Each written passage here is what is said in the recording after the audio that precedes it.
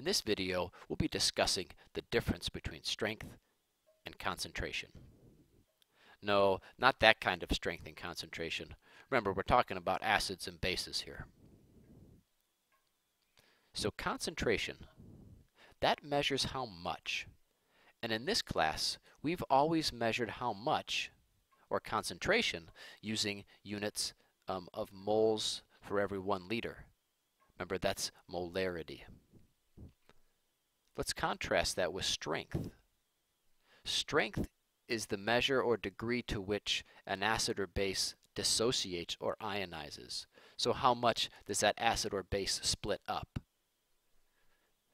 And you know that those are measured using equilibrium constants, KEQ. Or specifically, if we're talking about an acid or a base, we call it Ka or Kb. So I understand that if we're talking about a solution just using everyday vernacular, we might use concentration as strength as synonyms, but that's not the case here. In chemistry, we make a clear distinction between concentration and strength. So take a few moments to think about both of these definitions carefully. Okay, strength is going to be how much an acid breaks up. So there's an equilibrium here. We have some amount of this, and we have some amount of these. The extent to which it breaks up, that's the strength. How much of it we actually have, that would be concentration. So we could use this formula here. The percent dissociation, or the percent of this acid that breaks up, would be the amount that's dissociated, that's here, divided by the initial concentration of this, times 100. Now, we're not going to use this formula too much. I just wanted to show this to you. The strength of weak acids and weak bases can be expressed with an equilibrium constant, Ka or Kb, similar to KEQ, but for acids and bases. So once again, if we have a reaction where an acid is going to be donating a proton to water, these two would be the products and these would be the reactants. And we could set up an equilibrium expression for this reaction. The concentration of the products divided by the concentration of the reactants. We can do the same thing for a base.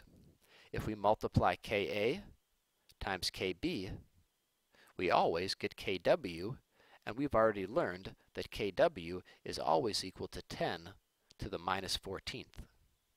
So don't allow this stuff to confuse you here. This is stuff we've already done several times already. The only difference is, instead of this being called KEQ, it's just called Ka because we're dealing with an acid.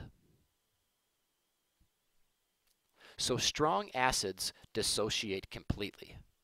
Now there are 6 strong acids which you'll want to memorize: hydrochloric acid, hydrobromic acid, hydroiodic acid, sulfuric acid, nitric acid, and perchloric acid.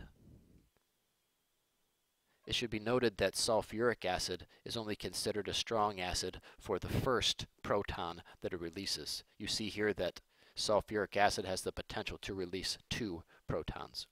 So these are the 6 strong acids. All other acids are weak acids.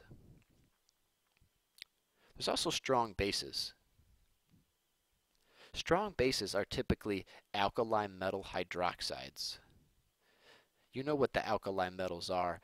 Those are metals from group 1 on the periodic table. So for example, sodium hydroxide, potassium hydroxide, and other alkali metal hydroxides from the first group on the periodic table. So this is just a few of the strong bases. So here's a couple quick review questions that will help you test your understanding of the differences between strength and concentration. Is it possible for an acidic solution to be dilute but strong? Sure, it's possible, and here's an example. Let's say we have a 0.0001 molar solution of hydrochloric acid. Well, you know that 0.0001 molar is pretty dilute. But you also know that hydrochloric acid is considered a strong acid. So this solution here would be considered dilute but strong. Conversely, is it possible for an acidic solution to be concentrated but weak? Yes, that's also possible. Consider this. Consider a 12 molar solution of acetic acid. Remember, acetic acid is vinegar, and vinegar is a weak acid. But a 12 molar solution, that's really concentrated. That's very concentrated. But it's concentrated with an acid that's considered a weak acid. So before going on, make sure you understand the difference between strength and concentration.